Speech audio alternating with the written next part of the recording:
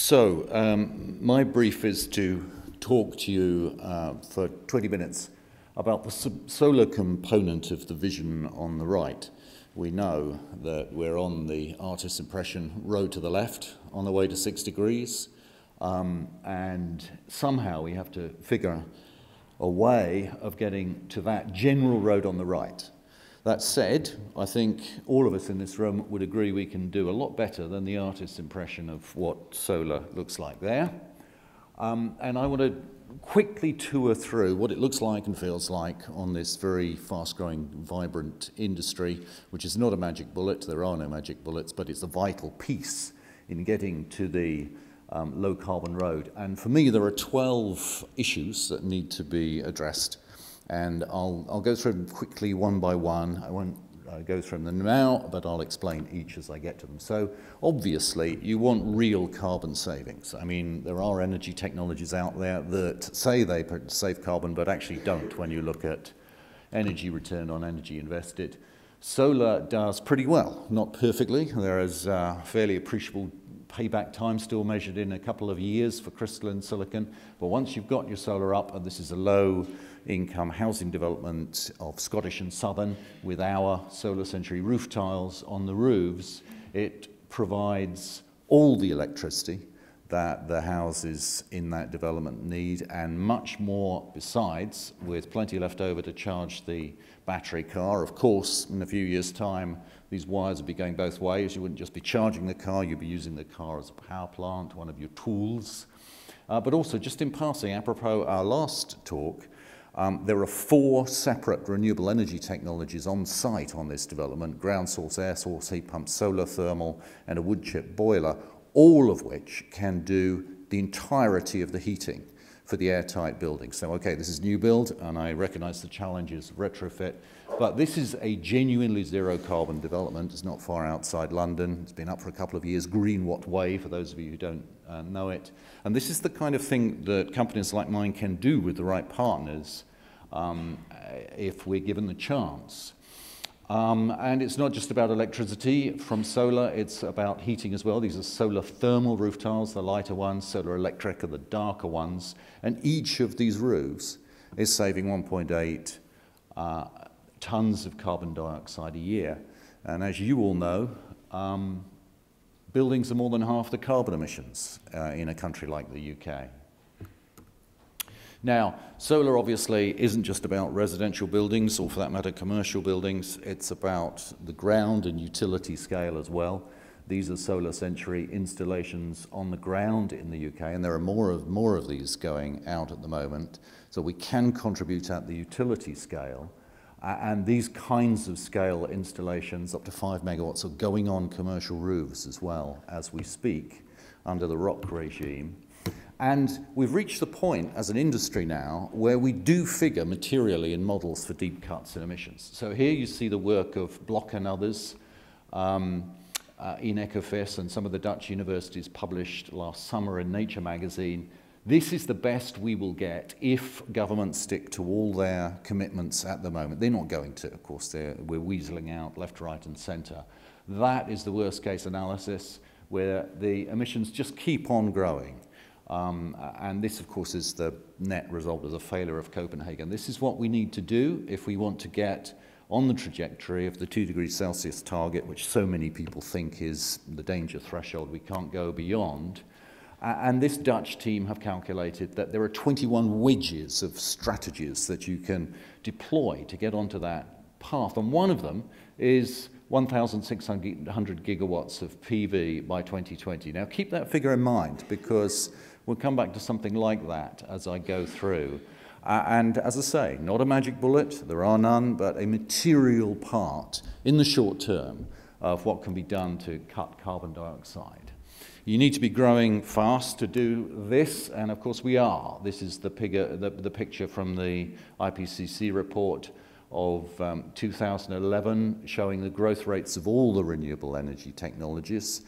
Most of them are doing pretty well, but solar PV is doing spectacularly. And another point to make in passing here, I'm sure everyone here appreciates it, but it's worth registering for people who don't know the energy scene too well. We are now, the renewables, almost at the same level globally in terms of the new generation capacity added each year. A lot of people don't understand that. They think we're so far behind that we can't really contribute. Of course, we are still a long way behind. It's 6% globally, a bit more than that now, but still a long way to go. But these are very fast growth rates. And of course, as these technologies grow, so many of them follow a form of Moore's law, and this is the German price for systems installed through to the second quarter of 2006. It's gone even lower since then. This is a 65% decrease in average price since the second quarter of 2006 through to the second quarter of 2012. Quite remarkable progress by progressive government policy making, basically. We need capital to be flowing in, and of course we have lived through, arguably are still living through, the worst recession in a century. And yet look at the flow of funds into capital, into clean energy, more than $250 billion. Most of it to renewables, not energy efficiency. Not that I'm saying that's a good thing, but you know, there's plenty more can go into energy efficiency. These are the growth rates that we've seen. And renewables really are now giving conventional energy a run for their money. This is the families, the main families of renewables, and here you see solar mapped out for you. In 2011, solar was almost half of all the clean energy investment that was being deployed.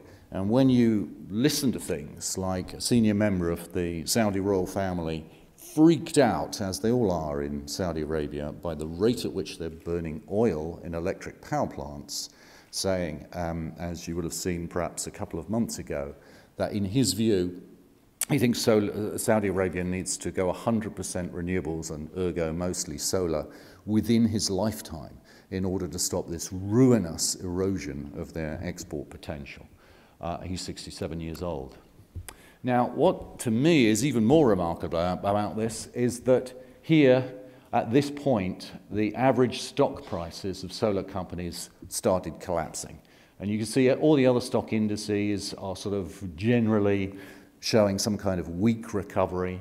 But that point was where the quite high values post-credit crunch and financial crisis had a bit of recovery, but then they started to collapse. And I wonder if you just pause for a minute and think what happened there in December 2009. That was the Copenhagen Climate Summit. That was the point at which the incumbency was able to turn around and really undermine confidence in this technology.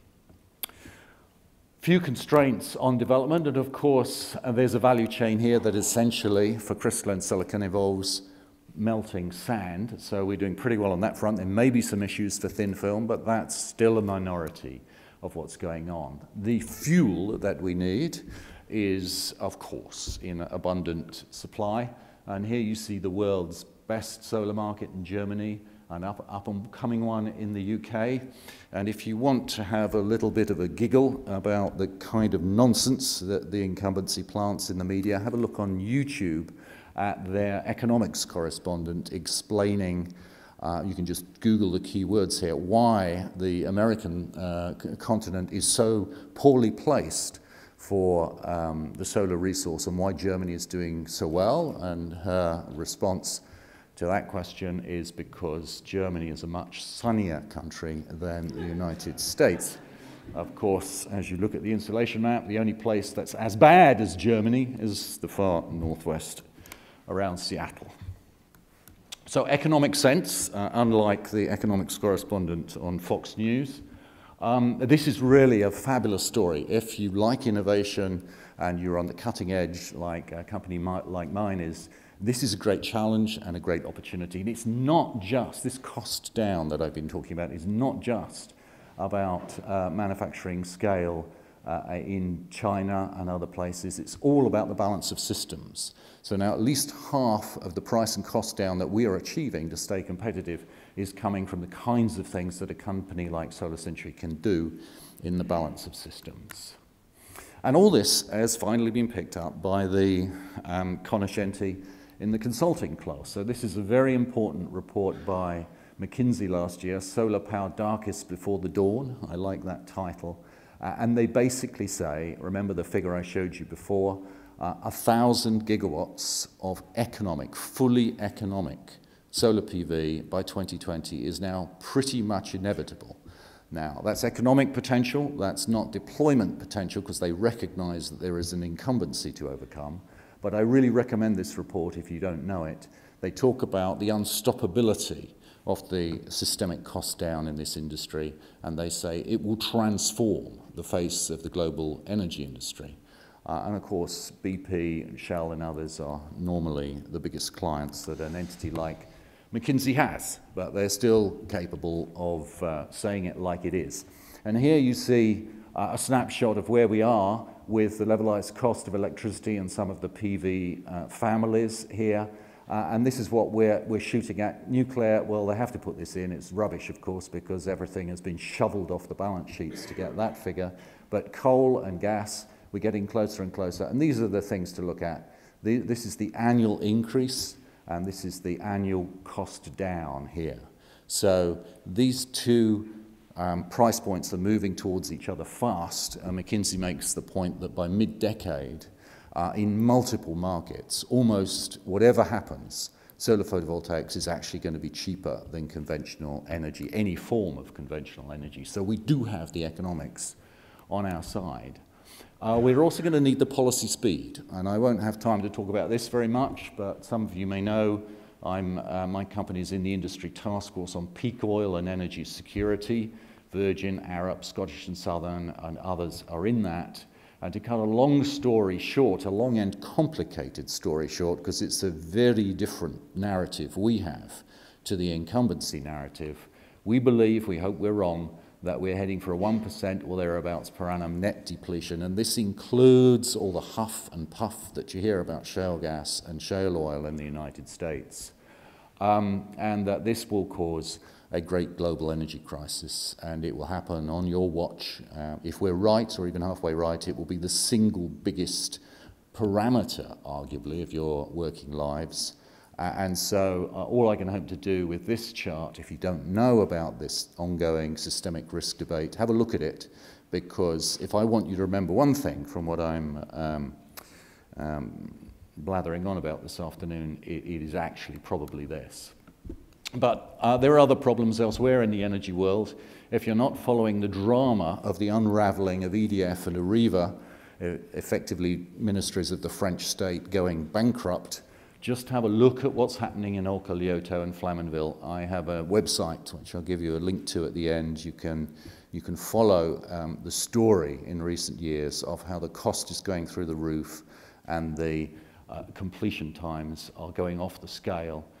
These are ministries of the French state that are heading for a state of bankruptcy, and this is an industry that is dying outside of India and China, perhaps one or two other countries, very painfully, very messily, and very expensively.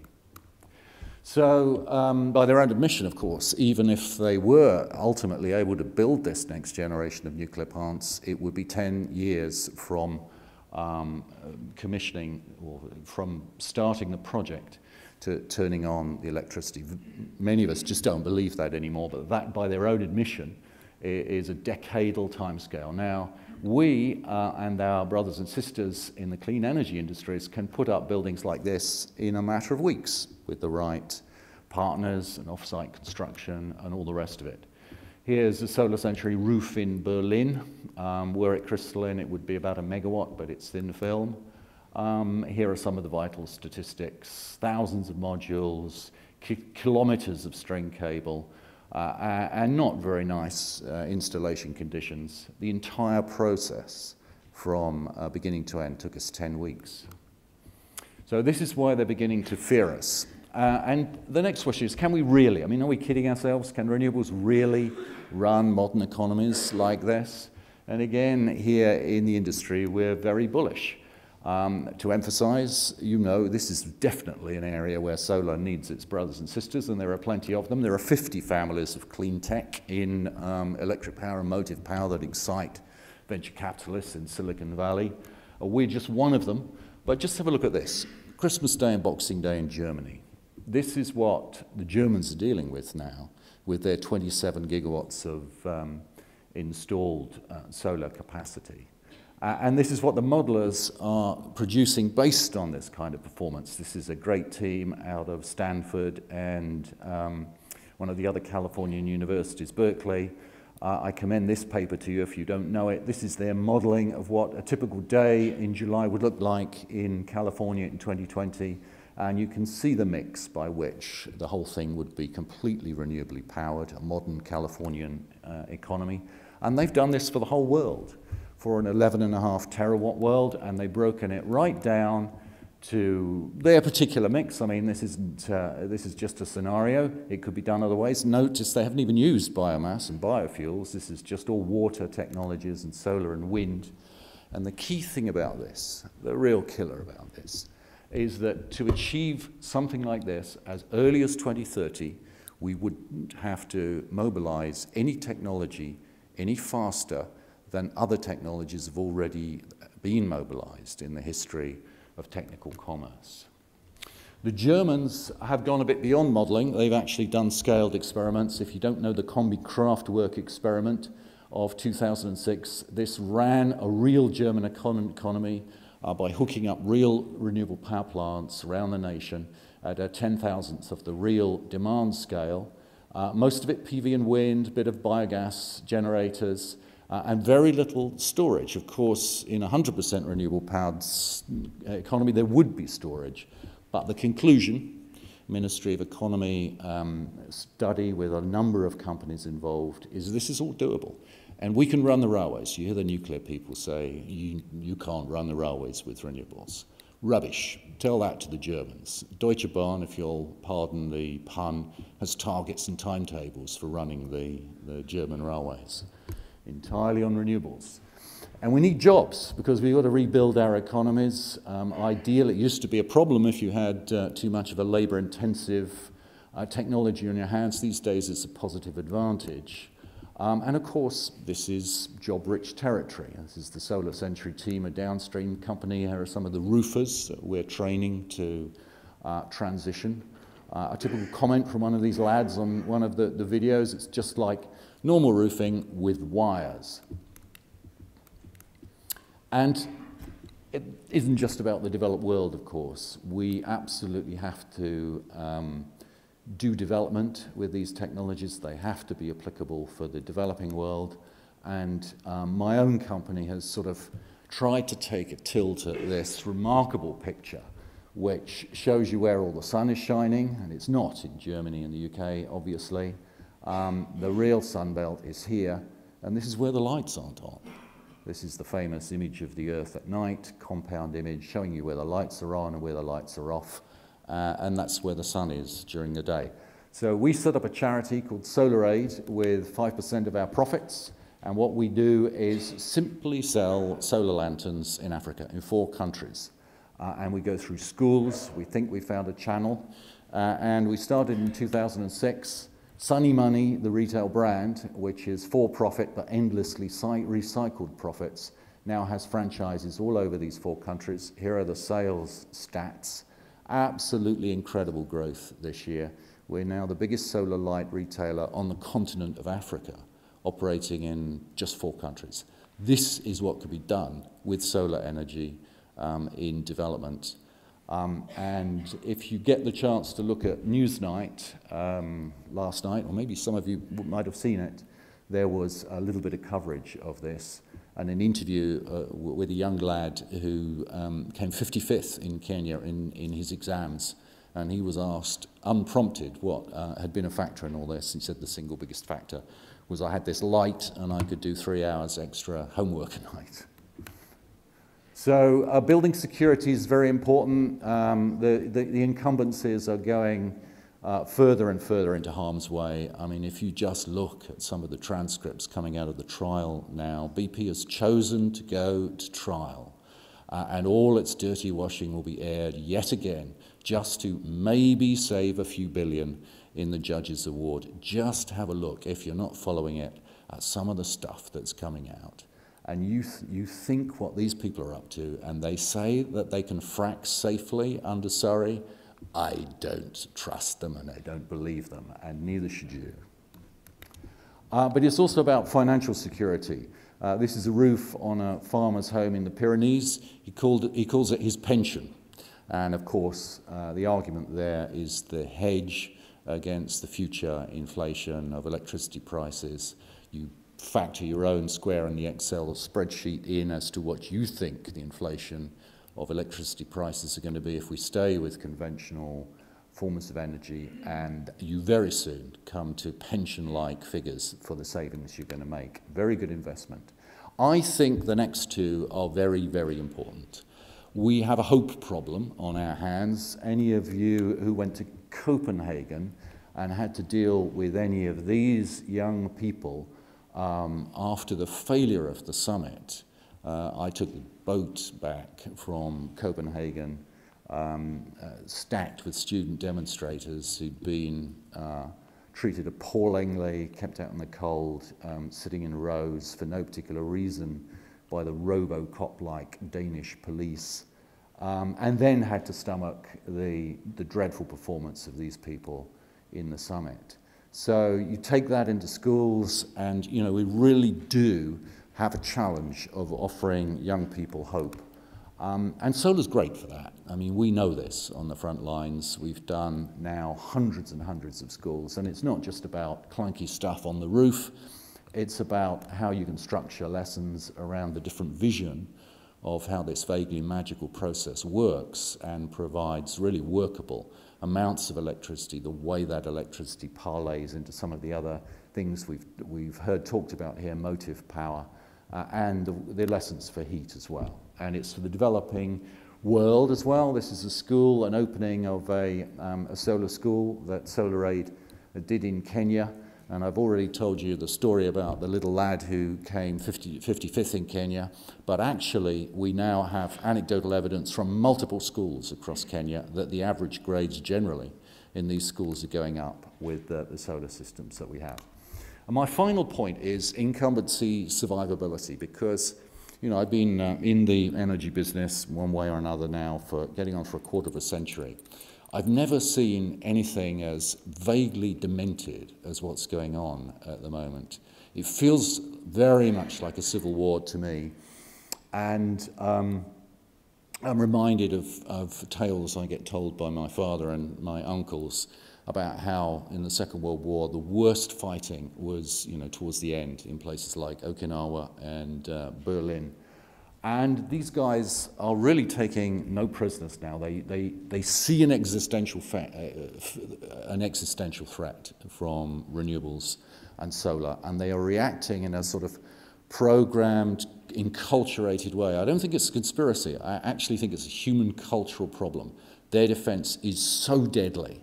And I could tell you a whole book about this, but let me just give you a few snapshots. If you don't know this already, in DEC, up to 50 DEC and BIS, up to 50 big energy lobbyists are deployed at any one time, effectively as officials on secondment. Now, these guys are not arguing for solar.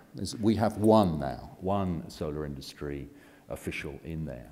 We know from this leaked correspondence from the Treasury to DEC from Mr. Osborne, we're paraphrasing, but paraphrasing accurately, he said, you know, you can have 2 rocks for offshore wind, but that's it. We then have to put the lid on renewables, because if we don't, we'll put off the gas investors that we need to turn UK into a gas hub and replicate the shale gas boom that they have been enjoying in Texas and other American states. Shell at one time looked as though it was being vaguely progressive about all this. They and BP have both pulled out of solar completely, just as it's getting interesting. And their view of the future is shale gas, unconventional oil, tar sands, all the rest of it. They're recarbonizing just as we get firmly on a road to 6 degrees Celsius. Yet they can run 2-day courses for senior civil servants, as we know, under the Freedom of Information Act, and they turn up. We can't do that in the renewables industry. This is legalized corruption, basically.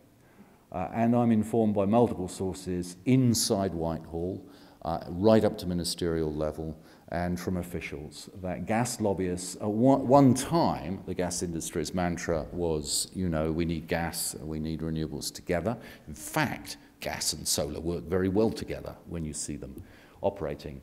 But their lobbyists behind the wire, under the radar, lobby to kill renewables. They're telling government, and they're getting receptive ears, that actually what we need is gas. We're going to frack the hell out of Surrey and Lancashire and everywhere else. We're going to replicate this boom experience that they've had in the States. We're going to ignore all the indications that that itself is some kind of Ponzi scheme, because the amount of debt you need to prop up the rapidly failing wells, and that is going to be the future.